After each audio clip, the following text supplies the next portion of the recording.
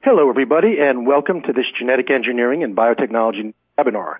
It's entitled Patient-Derived Xenografts for Cancer Therapeutics Development and Predictive Modeling. One of the major obstacles to more rapid progress in oncology drug development has been the dearth of preclinical models that more reliably predict the clinical activity of new compounds in cancer patients.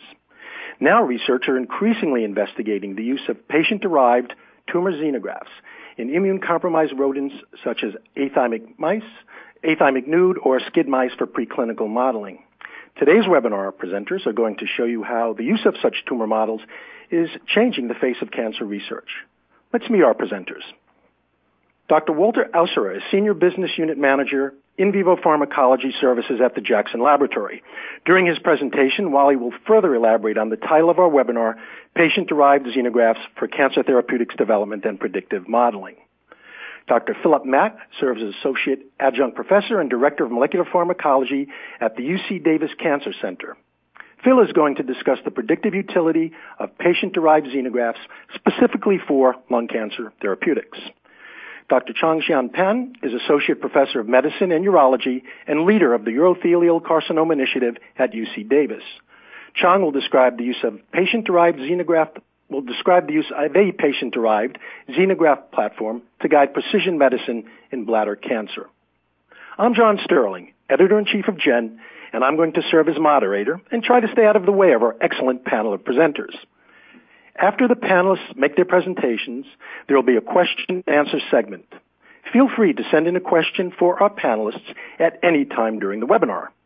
Type your question into the Ask a Question box on the lower left of your console and then hit Submit. The panel will try to answer as many as possible. So if everybody's ready, let's get going. Dr. Walter Ausserer will be our lead-off presenter. Wally? Thanks, John. First, I'd like to thank the team at GEN for hosting this forum on what I think is some really exciting work. For my part today, I'm just going to provide a brief introduction to the biology and the creation of PDX models, and then pass things over to my colleagues at UC Davis.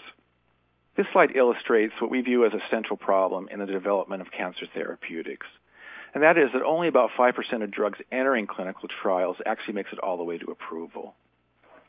Now, we believe a primary reason for this high failure rate is the inadequacy of the preclinical models typically used today. In particular, the inability of these models to represent the structural and genetic diversity of human tumors. At the Jackson Laboratory, we've been working on the development of preclinical mouse models for decades now, and for about the last 10 years, one of our strong focus areas has been the development of PDX models that will have real predictive power for cancer therapeutics. If you don't know the Jackson Laboratory, our headquarters is in Bar Harbor, Maine, where we have a large campus. About 10 years ago, we opened a secondary facility in Sacramento. This is a large mouse production facility where we do a lot of our PDX work, including our in vivo pharmacology testing. We have a CLIA laboratory there. We also have a new location, if you're not familiar with it, and that is the Jackson Laboratory Genomic Medicine Institute. This is located on the campus of the University of Connecticut Health Center, and this is a brand new facility just finishing up now that is really designed to keep JAX at the forefront of human genetic research. Now let's shift our focus and talk about mouse xenograft models. What's shown here is the traditional nude mouse that many of us are familiar with. And on the left, we see a nude mouse that's been implanted with MCF7 breast tumor cancer cells. And then on the right, we see the same mouse after treatment, and we see that the tumor has completely regressed. Now, there's a serious limitation with these mice, and that is the need to use established cell lines. These cell lines typically are homogeneous, and therefore don't do a good job at all representing the heterogeneity, either structurally or genetically, of a real human tumor. Secondly, these mice are not immune deficient enough to typically support the growth of either primary cells or patient tumor tissues. So it's really just not the right model if you're doing PDX studies. Now, at the Jackson Laboratories, we've focused on this problem for a number of years and have developed a very severely immune mouse called the NSG mouse, which is shown on the next slide. Now, it's called NSG because their common name is a nod skid gamma mouse. And this is a highly immunodeficient model. It's deficient in T cells, B cells, and natural killer cells.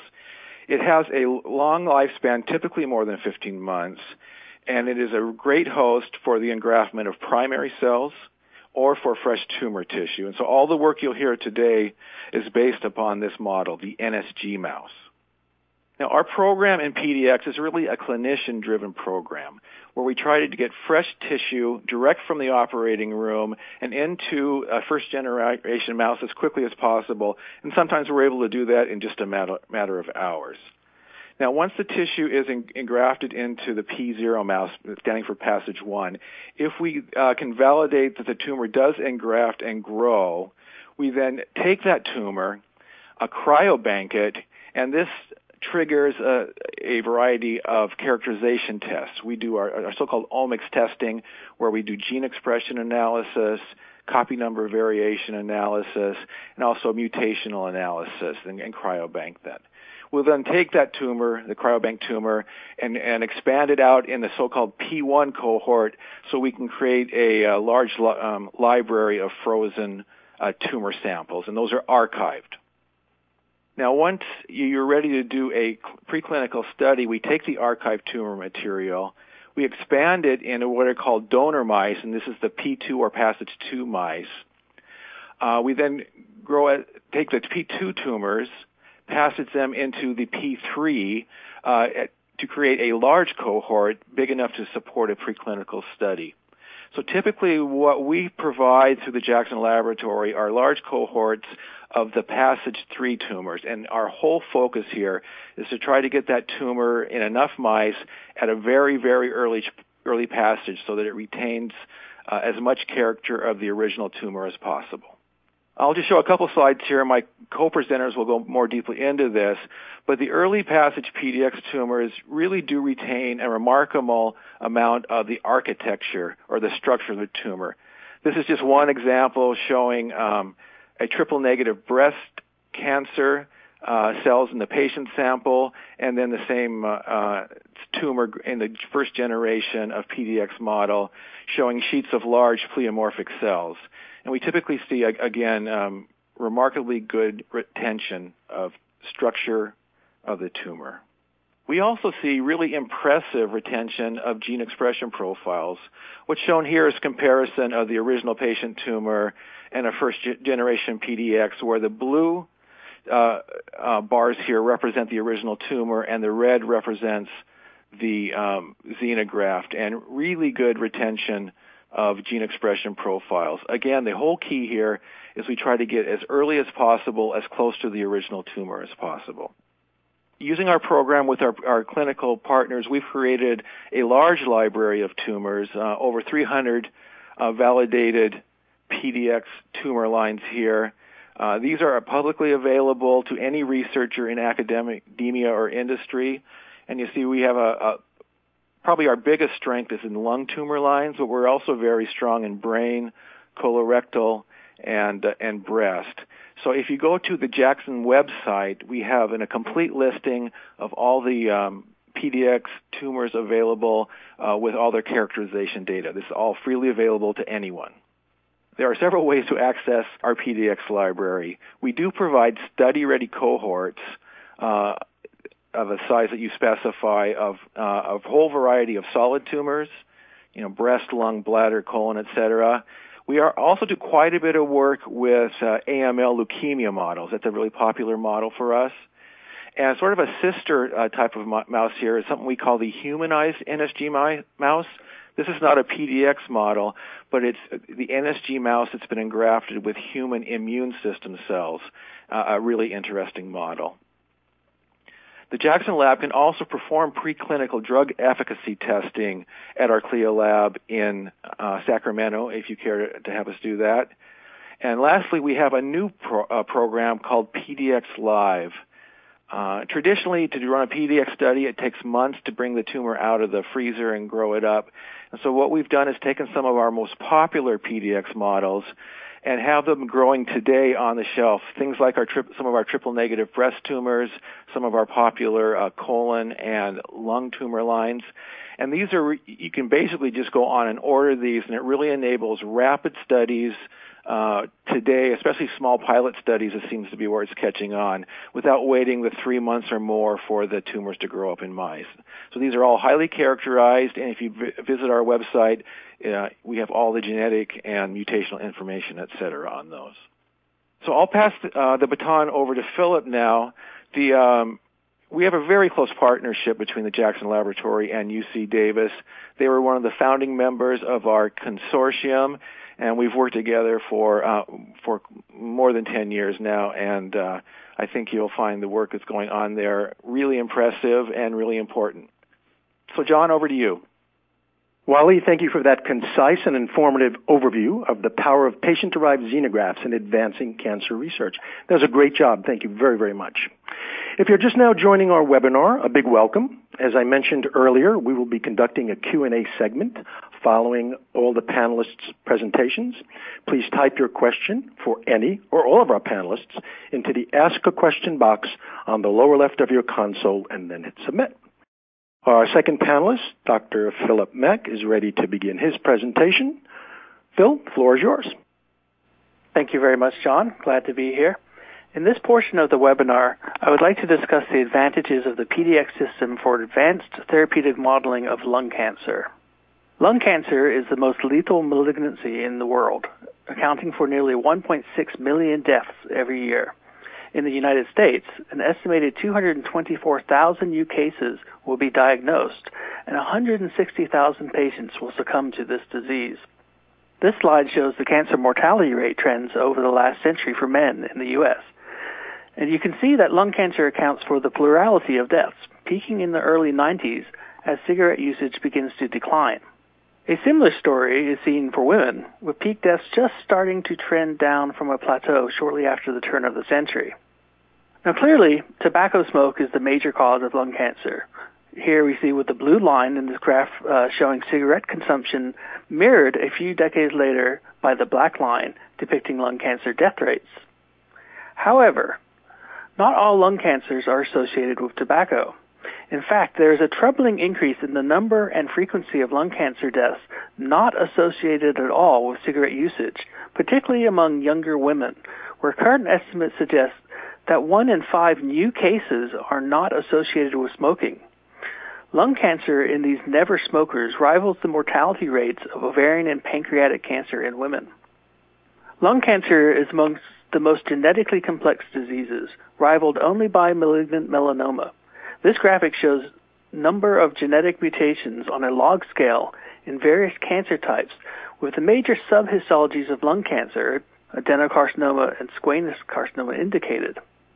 To tackle this complexity, research has focused on identifying mutations that tumors are dependent on for their survival. These driver oncogenes have allowed us to begin to categorize lung cancers not just by histology, but into theoretical treatment groups based on their genetics. Here we see the array of potential targetable mutations in adenocarcinomas as detected by the Lung Cancer Molecular Consortium. Currently, only 2 slices of this pie are treatable with FDA-approved drugs, those with EGFR mutations and ALK translocations, although therapies are in development for many of these other subpopulations. You can imagine the difficulty in developing and testing treatment strategies in such tiny, segmented populations. Worse still is that while EGFR and ALK-driven tumors are very responsive to their respective treatment strategies, emergence of resistance is essentially universal. Every patient will undergo it. So just focusing on that orange segment there, the EGFR, there are many different types of potential resistance mechanisms, as shown here, for EGFR disease, many of which remain completely unknown.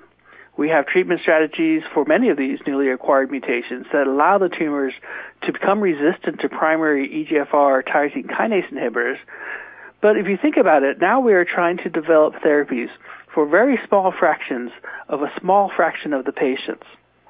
So clearly, New research strategies are warranted if we are going to design and implement therapies tailored essentially to an individual tumor. This is why the UC Davis Cancer Center has teamed up with the Jackson Laboratories, the world's leading experts in mouse models, to develop a large and diverse series of patient-derived xenograft models of lung cancer origin. This slide shows the number of models currently available that have been fully characterized for their complement of driving mutations, global RNA expression, and gene copy number abnormalities.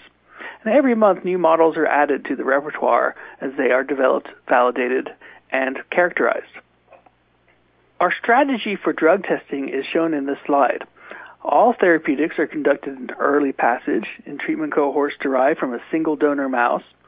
To determine drug efficacy, mice are randomized to a treatment arm or control arm, and when the tumors reach a predetermined size, then precise tumor measurements are taken. But equally informative, a second independent study is conducted to assess the molecular effects of the agents. Do they inhibit their primary targets, such as EGFR? What are the effects of treatment on downstream signal transduction? What compensatory mechanisms or effects will the cell enact to attempt to reacquire homeostasis and overcome the effects of the drug? There is an exceptional degree of correlation in morphology between the patient tumor, labeled in the slide as PT, and the resultant PDX models, as Wally has described. For instance, in the top example, LG481, the glandular morphology of this adenocarcinoma observed in the patient tissue is retained during the first implantation in the mouse, the passage 0, and in subsequent passages, P1 and P2. Similarly, for squamous cell models, such as the LG0542 shown here, also have high histomorphic fidelity with the patient tissue. And also, as mentioned, driver mutations are conserved between the contributing patient tumor and the subsequent PDX model, with examples seen here including EML-ALK fusions, KRAS and EGFR activating mutations.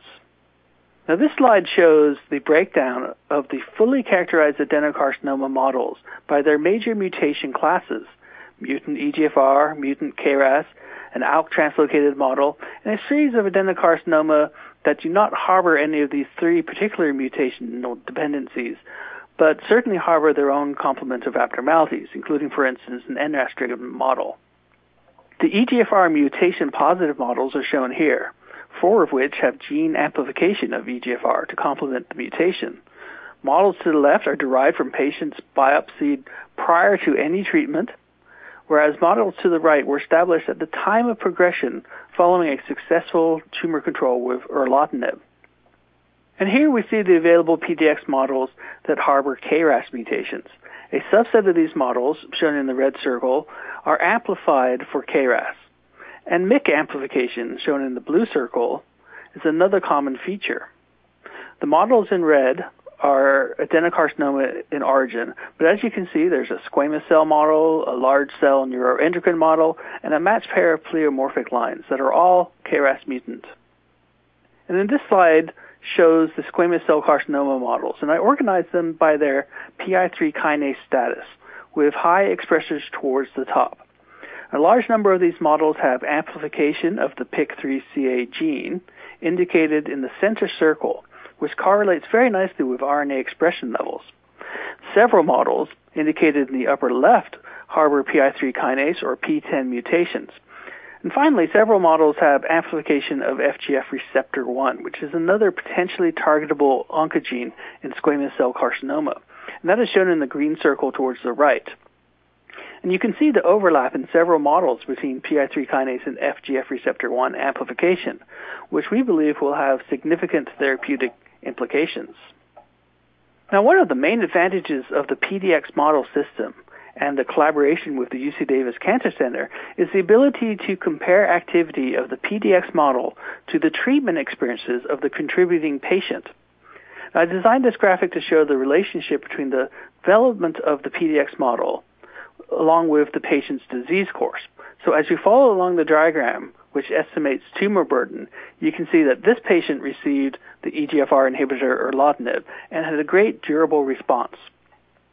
At the time of progression, at relapse, a new biopsy was acquired and a PDX model was implanted and grown.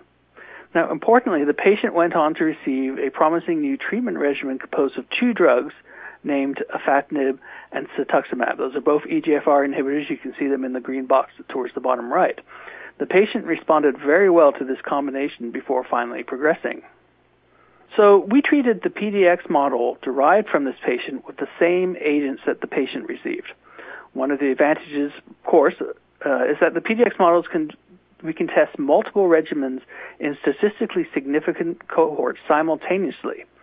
So here we treated with the same effective combination of afatinib and cetuximab that the patient received, and that's the yellow growth curve at the very bottom.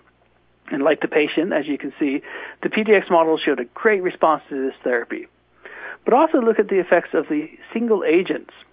Surprisingly, the cetuximab monotherapy proved to be just as effective in the mouse model. That's the green line.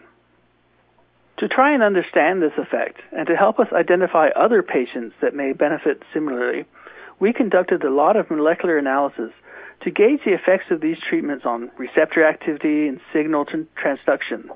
And some of this work is displayed here on this complicated slide. To summarize all of these data graphically, here we see at baseline, prior to any treatment, this tumor has really high activity of EGFR signaling, which engages the ERK pathway, the p38 pathway, the PI3 kinase AKT pathway, and mTOR signaling. However, upon treatment with the effective drugs, EGFR phosphorylation is almost completely ablated, resulting in parallel downregulation of all signal pathways simultaneously with no evidence of compensatory upregulation of survival factors.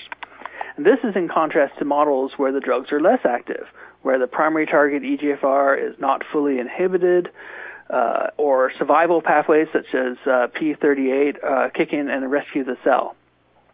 The PDX model system gives us an opportunity to not just test the new therapeutic strategies, but analyze the effects in detail at a molecular level, and then we can go back and refine and improve those treatment strategies.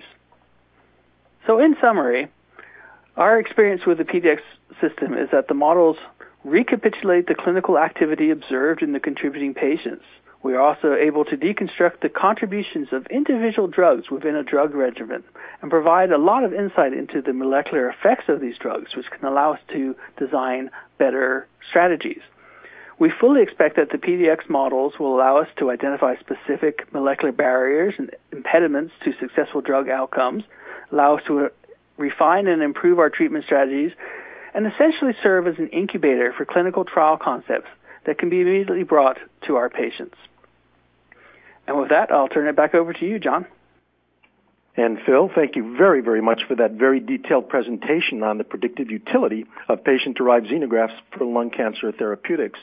I don't think there's any doubt that they definitely constitute a promising modality for getting a better handle on the treatment of lung cancer. So thank you very much. Before our third presenter takes the stage, I want to remind everyone of our Q&A segment that follows his talk. Please type your question for any or all of our panelists into the Ask a Question box on the lower left of your console and then hit Submit. Our third panelist, Dr. Chong-Xian Pan, is ready to begin his presentation. Chong? Thank you, John.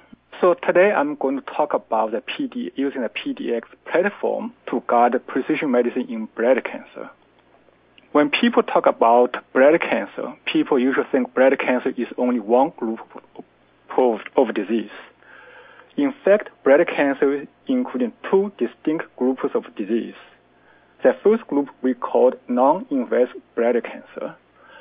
This group of patients account for 75 to 80% of all patients.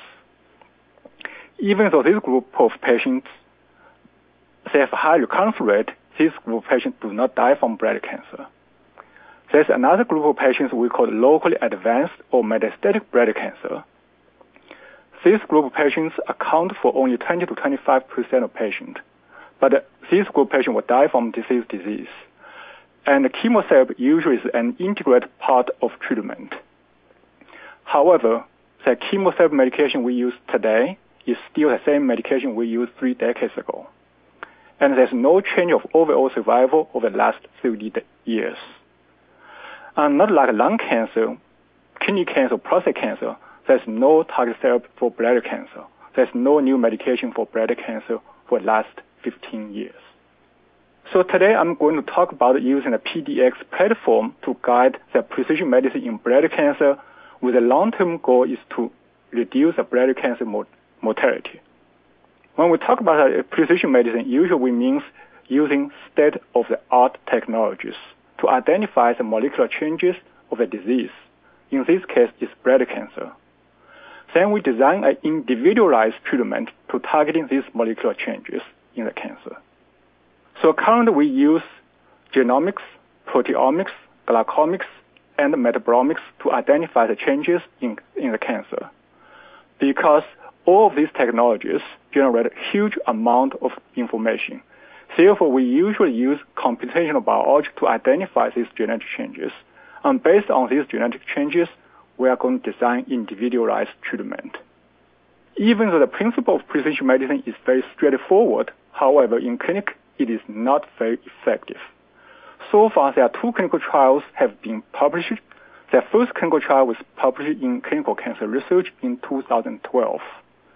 This is a phase 1 clinical trial performed by the MD Anderson Cancer Center. In this clinical trial, they observed a response rate of only 27% for the mesh treatment targeting some molecular changes of the cancer. Another clinical trial was published at the Lancet Oncology about 3 months ago. And this clinical trial focused on metastatic breast cancer, and they found the response rate is only 9%. So while the precision medicine does not work as it is supposed to work, one major reason is that each cancer has many genetic changes. As Dr. Phil Mack mentioned, in lung cancer, there are hundreds of genetic changes. Only a few of these genetic changes are called driver mutations that are critical for cancer cell functions. And only when the medication targeting these driver mutations, the medication can kill the cancer cells. For all the other changes, we call passenger changes. Even we give medication targeting the other changes, the medication will not work. However, currently the computational biology cannot tell which one is a driver mutation, which one is a passenger mutations. So in our project, we are going to use a PDX to guide the precision medicine in bladder cancer. So we use the same state-of-the-art technology to identify genetic changes in the cancer. At this stage, we are going to use a PDX. And first, we can use a PDX to screen for the most effective medications. As you know, the cancer patients have very limited lifespan, and at each time we can only use 1 or 2 or a few medications. But in PDX, we can generate huge amount of PDX, and we can screen many medications at the same time.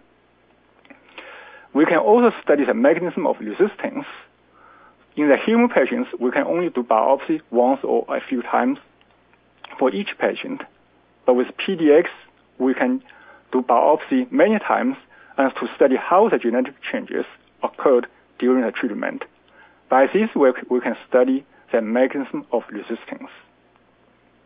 We can also use a PDX to screen for the most effective chemotherapy medications. Currently, there are several medications used in bladder cancer, and each medication has a response rate only 15 to 30%. But with PDX, we can screen for the most effective medications and use for the patients.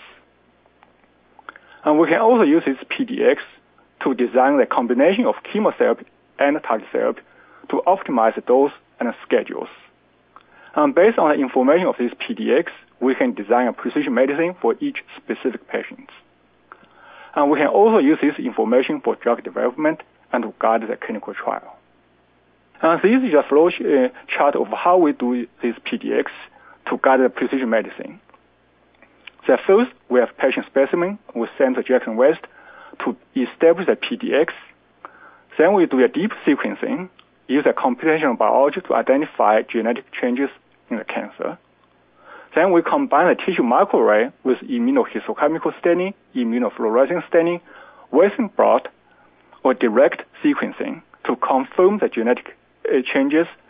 And we do a screening test to look for the most effective medication in the mice. Then we use this information to guide precision medicine in bladder cancer patients. So far, we have 15 bladder cancer PDX established. The engraftment rate is 41%.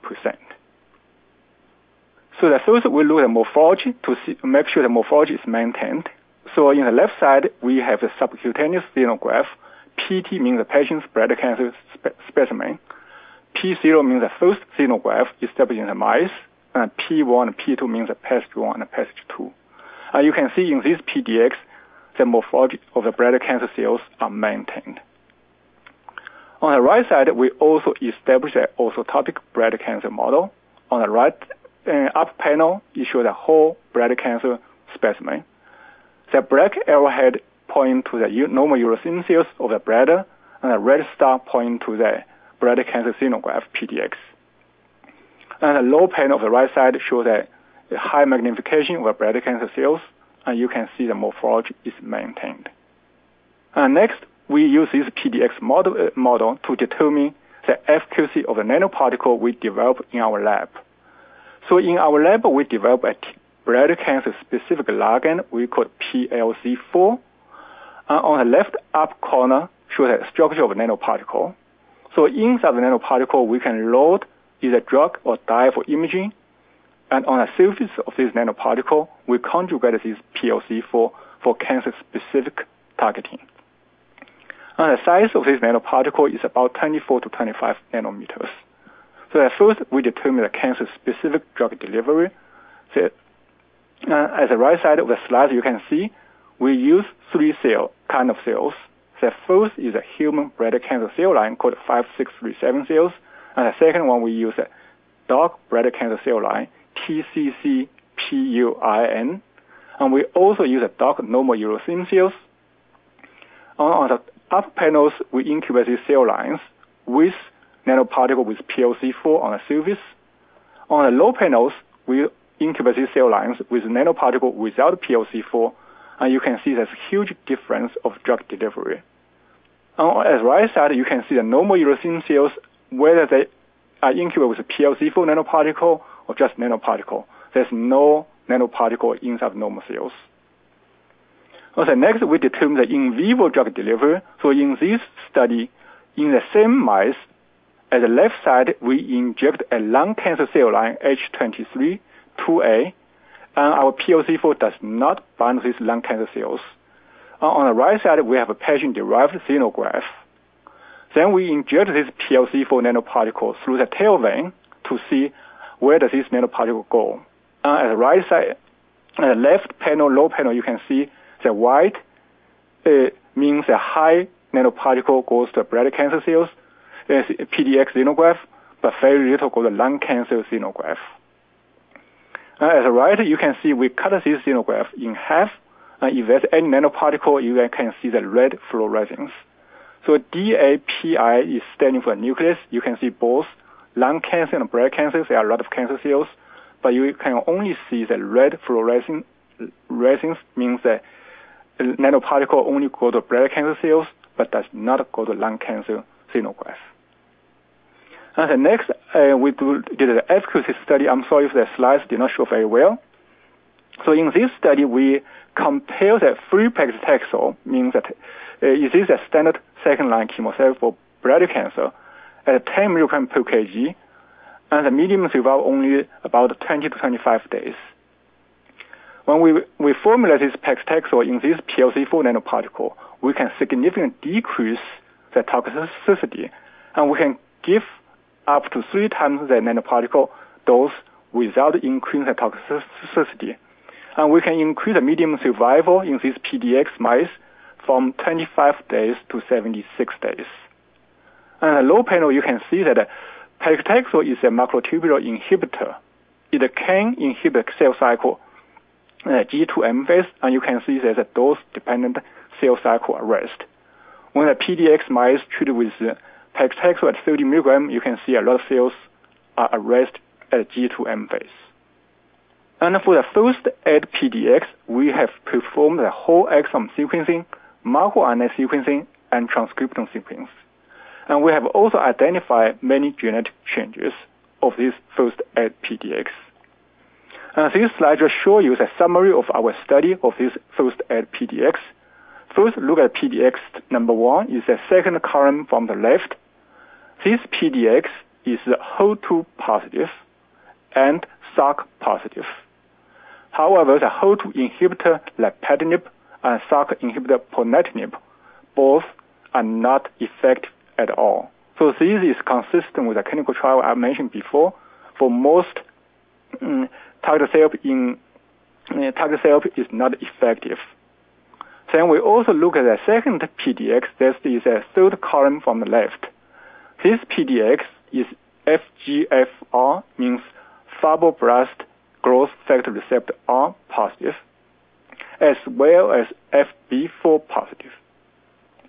BGJ is 398 is FGFR3 inhibitors.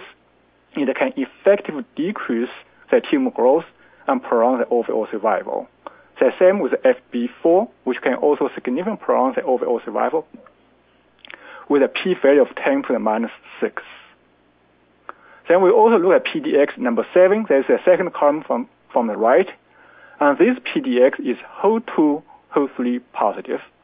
And lapatinib is a HER1, HER2 inhibitor, but HER3 can need to dimerize with HER1, EGFR and HER2, and you can see lapatinib can significantly prolong the overall survival. The same with FGFR3. The BGJ398 is a FGFR3 inhibitor, and it can also prolong the overall survival. And we have another patient which is not listed here. That patient is FB4 positive, and we found that FB4 inhibitor is effective. So at this time, this patient is entering a clinical trial based on this study in PDX. So here I just summary what I have talked. So far, we, in collaboration with Jackson West, we have established a bladder cancer xenograft model. So far, we have 15 bladder cancer PDX. For the first 8, we have performed the whole exome sequencing, RNA-seq, and microRNA-seq. And we have also identified many genetic mutations, overexpressions, and confirmed this target selection based on the IHC staining, immunofluorescence stainings. We have performed the efficacy study in several of these PDX, and one of these patients has already gone into a clinical trial. And I think I stop here and go back to John.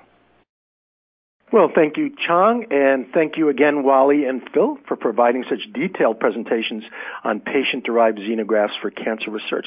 This is really an exciting field, and gentlemen have done a wonderful job on these presentations. Thank you. And you're all able to shed lots of light on the potential of this approach, so I am sure that our webinar visitors are intrigued by all of this. We're almost ready to begin our Q&A session, but first I'd like to ask you to disable your pop-up blockers because a short survey on this webinar is going to be appearing in a moment.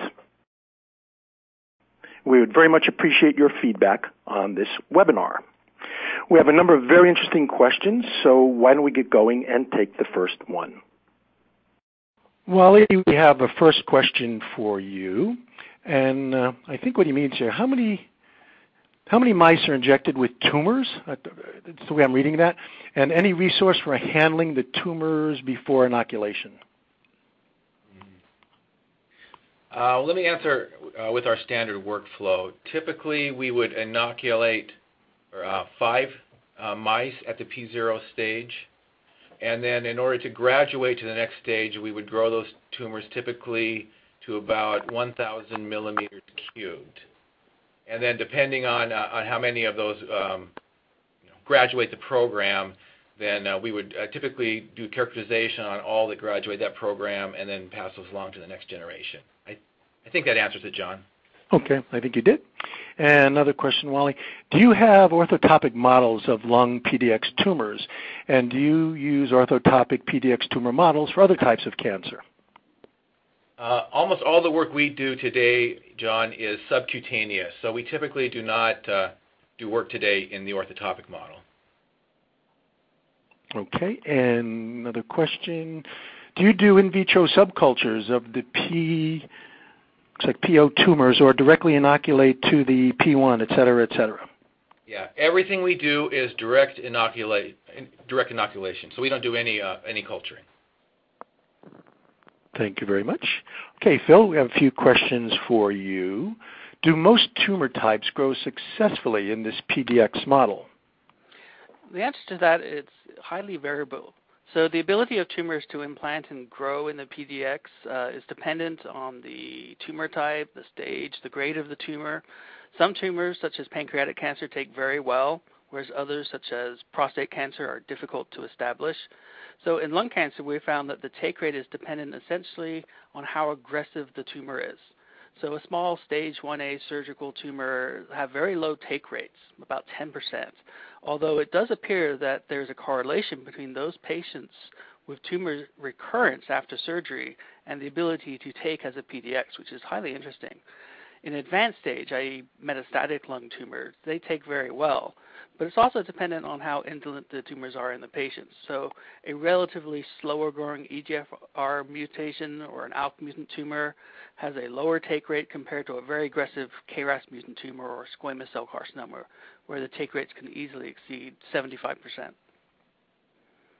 Thank you very much. And Phil, let's see this question. Do you have matching blood cells DNA from the patients? These aren't routinely collected by the Jackson Laboratory. However, for the patients that were established, or the PDXs that were established from UC Davis patients, we actually do have banked blood and DNA cells from these, from every single one. Okay. And let's see, why are only the early read this right. Why are the early passages the only ones that are valuable?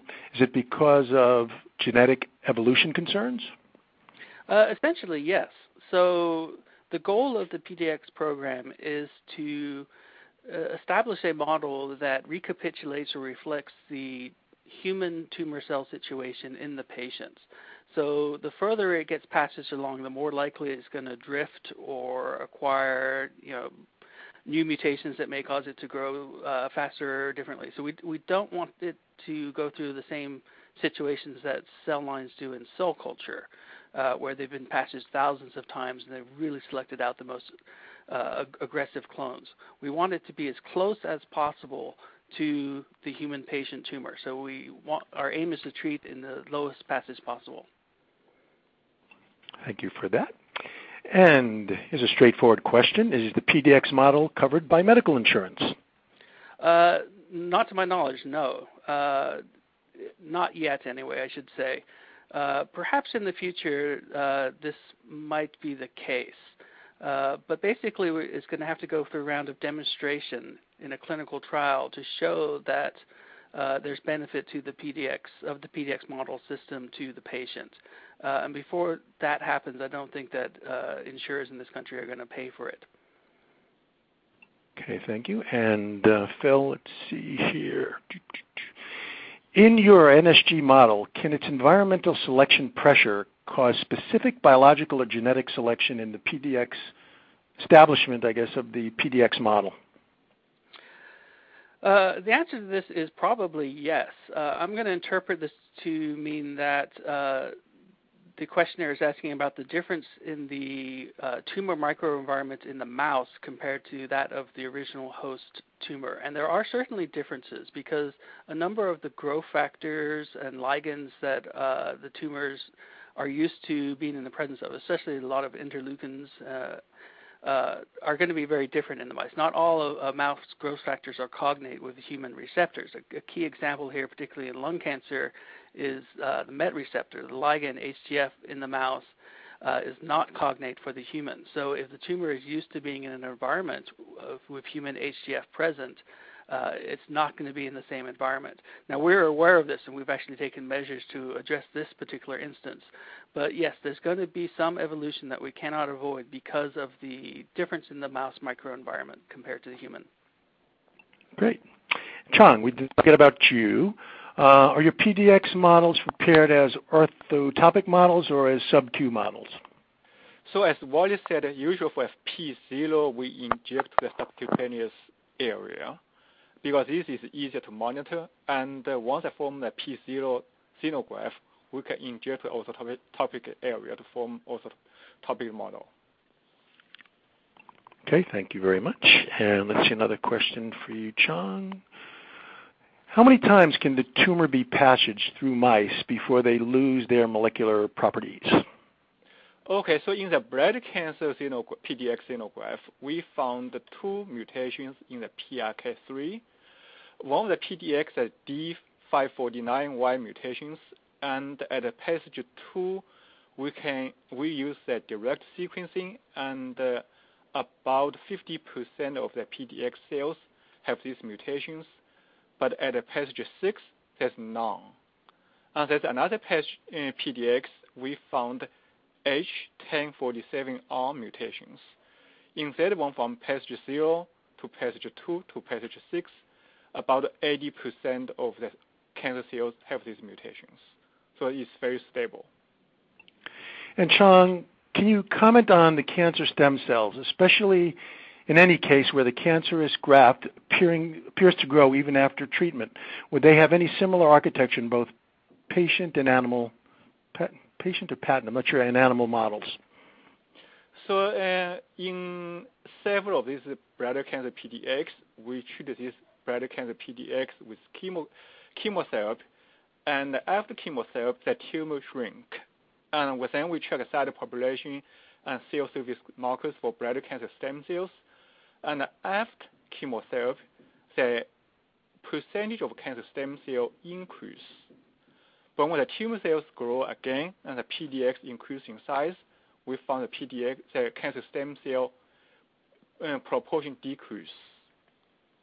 And we also look at the architecture morphology of the bladder cancer cells, and from passage 2 to passage 6, before and after chemotherapy, the morphology are maintained. Thank you, Chong. Wally, got some more questions for you. Thank you for the interesting presentation. Excellent presentation indeed. I was wondering if there are any PDX prostate cancer models in humanized NSG mice. We do have 2 validated models. Both of those, as I recall, are relatively slow growing, but we do have the information on that at the Jackson website. So at least 2 models. And Wally, how much time does it take to reach 1,000 MM4? Highly variable. I would say sort of the average would be 3 months. But sort of as Philip was mentioning, it really depends on the growth characteristics of the tumor. Like I said, prostate can grow much slower. Some more aggressive tumors much more rapidly. But you pretty much looking at 3 months. Can I make some comments? Sure. Usually for a passage 0, as Wally said, it takes about 3 to 4 months. But once the form PDX is established, it will take a very short time for passage 2 to passage 6, maybe only 20 days or 30 days. Thank you, Chong. And Phil, this question just came in for you. Do you have PDX tumors that are known to be drug resistant?